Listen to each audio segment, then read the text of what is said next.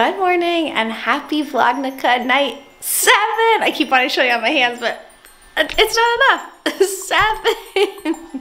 VLOGnukkah night 7. It's the second to last night of Hanukkah, and I'm a little bit sad it's almost over. So we definitely have to do the most we can to make the rest of the nights count while we have them. It's always so bittersweet when Hanukkah ends, especially when it's earlier in the year, like as compared to Christmas, because then the rest of the world is like still gearing up for their celebrations and celebrating, and I'm like, oh, it's over already. But we're gonna enjoy the last 2 nights.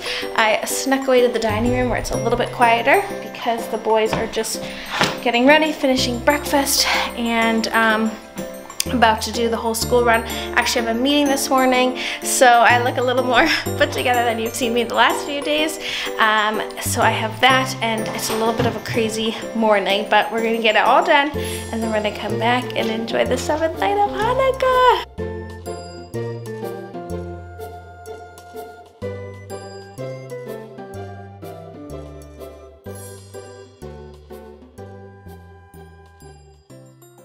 Okay, I am back. It is already the middle of the day. Had a great meeting this morning, and I think we're all ready to go for this evening, which is pretty exciting at this time of the day. Everything in the house is clean, I think. I'm like scared I'll go into a room and see a disaster, but I think we're okay. I made a little hot cocoa station bar. I got these cute polar bears from Trader Joe's. They're kind of like a hot cocoa bomb. You put them in and it melts, but I don't want to give each kid a whole one. I think they're quite big, so I might do is melt them all in the pot of milk. Isn't that weird? That's my plan. And then some peeps, snowmen, got gelt, sprinkles. And then I got this hot cocoa because it looked fancy. Silly cow. I've never had it before. It just looked fancy. And then, oh, and I just did a grocery online order for whipped cream and a few other things we needed. But I was like, oh, might as well add whipped cream to that list. And then I'm going to be making jelly donuts at home, which I know sounds crazy, but it's actually super easy. I have a hack. It's in my Hanukkah cookbook. This is a digital download. If you've been following my channel, you know all about it. And I just had it printed at FedEx.com, I think. But one of the recipes, let me see, I think it's at the back. Oh yeah, simple homemade donuts. This one. It's a hack to make SUFGANIYOT using, are you ready for it?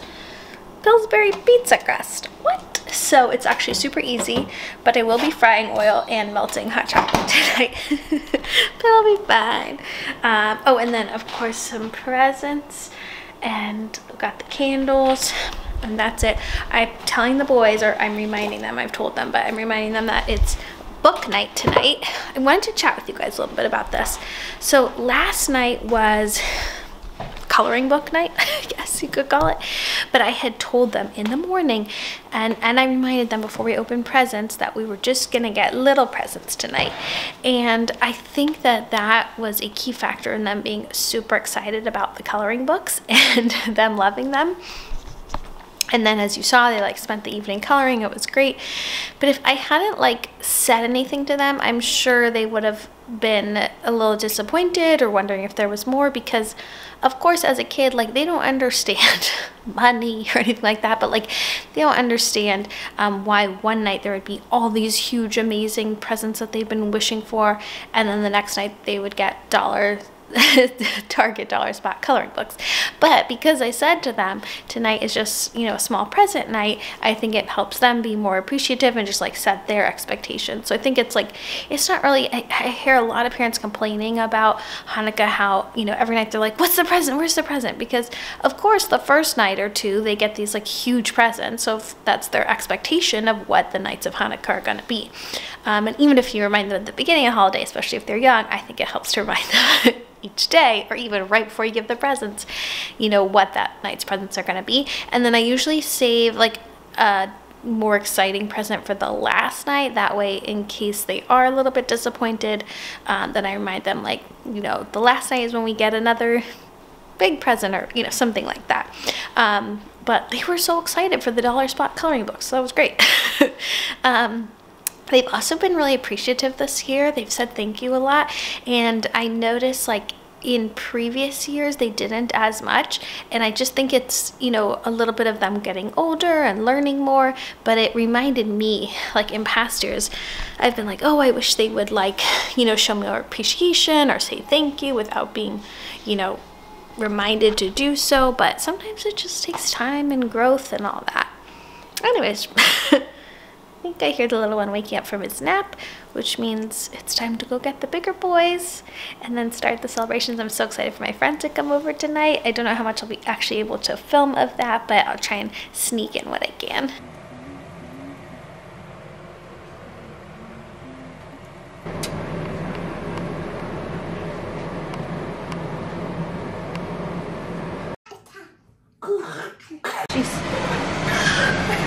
I should have said lightning fast. I had a feeling Barry was gonna yell it. Okay, it's the end of the night. We had such a nice 7th night of Hanukkah. I know I didn't film too much while my friend was here, but it was so lovely. The jelly donuts were delicious. So easy. You guys have to try them out. They're so easy. I want to warn you though, they fry in less than 30 seconds. Like so quick. If you're making them, they will burn super easy. 30 seconds in and out, you're done. But it's nice because it's a super quick hack of a recipe. The hot cocoa was really good. We wanted to put Bailey's in it, but I didn't have any. And I found this at the wine store. Have you guys seen these before? Buzz balls? Anyways, it was kind of like Bailey's, I would say. It made quite the mess doing that here on the stove top, mostly because my 4-year-old wanted to put the polar bears in, and I, you know, didn't think it through, so he like threw it in and the milk exploded, but it was fine. But yeah, it was all good. We just ordered pizza again. I hope you guys aren't judging my lack of cooking this Hanukkah holiday. Sometimes it's just like that. Sometimes well, you guys know me, I love to cook, of course, but to cook you need to, you know, be home for an amount of time and do all the cleanup. And when guests come over, or family or friends or anyone, I want to be present with them, and I don't want to be stressed about, you know, cooking stuff and cleaning up. And because Hanukkah's like during the week and I've got, you know, the boys, and then Andrew comes right down after work, it's like, it's just a little different than, like, you know, other times. That's just an excuse. I'm sorry. We ordered pizza. I'm sorry. But I did make the donuts. Anyways, it was so lovely. Okay, come back tomorrow night for the 8th and final night of Hanukkah. Big gifts, the whole menorah lit up. It's gonna be amazing. I can't wait to see you then. I realized in the chaos of the party last night that I didn't show you guys what the kids got for Hanukkah. I don't think. So let me show you right now. It was book night in America, and not actually in America, just in our house. Book night in our house. So Max got Big Nate books. He loves Big Nate, right? Hold on a minute. He loves Big Nate books, and we got that set from Costco. They had a whole set, and thankfully he didn't have any of those before, right? Nope. And then except on my tablet. Some of them were on my tablet. Oh, I thought so. But I forgot most of the parts, so it's good. And then my lovely special friend brought them 3 books.